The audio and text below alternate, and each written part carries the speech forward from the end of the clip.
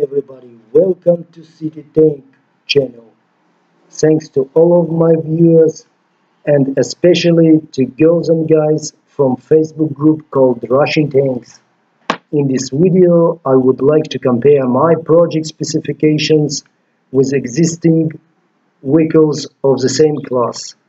Let me start from this vehicle having very popular name for today. It's Wyrus or Wyrus. Wyrus is produced by Polski holding Oborony. Wyrus has the best protection in the class. It's the only to have Stanag level 1 mine protection. Ballistic protection is also declared, but there is a bottleneck.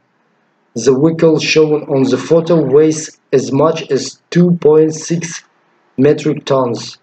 Extra panels with ballistic protection are also available, but the weight with panels installed is not disclosed. So the Wyrus has underbelly mine protection and partial ballistic protection of habitable volume. The price tag is more than 150,000 USD. The second vehicle for today is Plasan Yagu, the smaller one on the photo.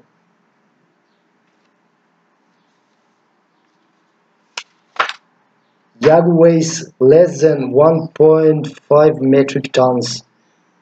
Yagu has all-around B6 plus protection. Mine protection is absent.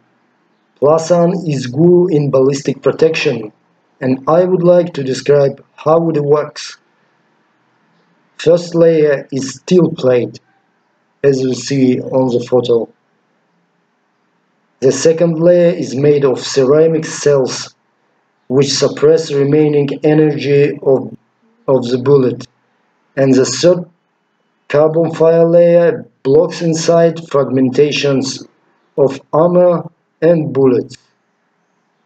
The price tag of Yagu is not disclosed, but as we know, Plasan price is always high.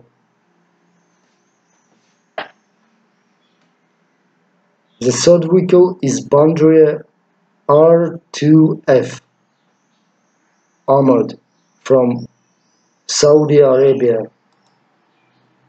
Here it is.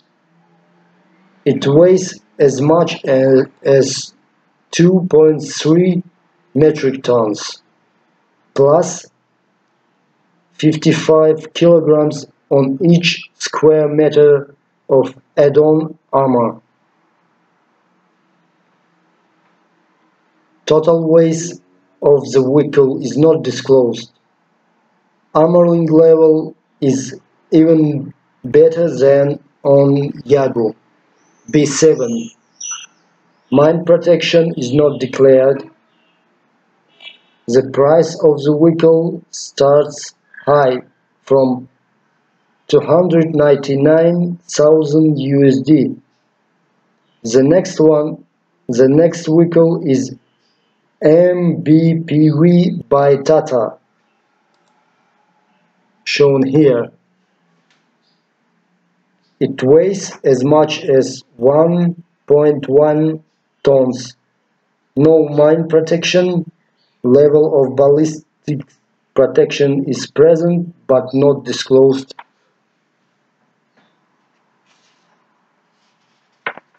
And the last one, but the most popular and worldwide spread, is the gun truck. Very cheap and very cost effective. The only protection of the vehicle is cruise small arms fire. Of course, landmines and IEDs are not afraid of small arms. That's why I initiated the City Tank project. The project is devoted to armored vehicle with balanced specifications, such as mine resistance, ballistic protection, and low silhouette against rockets and artillery fire. You also may take part at the project. Just push like and share the video. Thanks everybody for watching and bye.